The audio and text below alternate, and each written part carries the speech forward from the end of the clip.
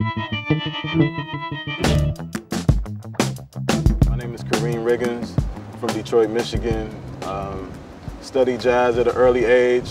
My dad's a jazz musician, so just being around the music kind of inspired me to do jazz and listen to classical and produce hip hop as well. I met Dilla, I want to say it was '96, at a spot called The Shelter.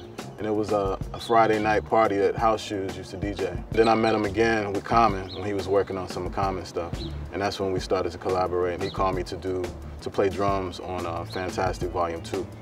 And it was a song called To You, For You.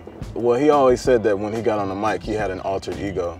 And he was not himself on the mic. He was very like flamboyant and confident. And the Dilla that we knew, you know, away from that was very humble, very quiet, you know. So he definitely went into character on the mic and would battle anybody, you know. And had the best verse on most of the joints that he ever collabed with, you know, people like Common.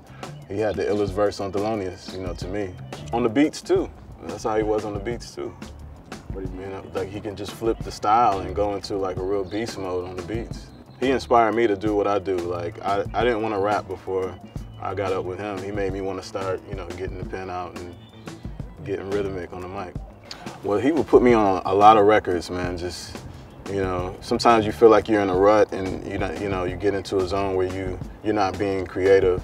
And he would bring a stack of records to the crib, like, man, come on, you know, listen to these, and it would inspire me to work. And he was a major influence on my, you know, upbringing in the music industry.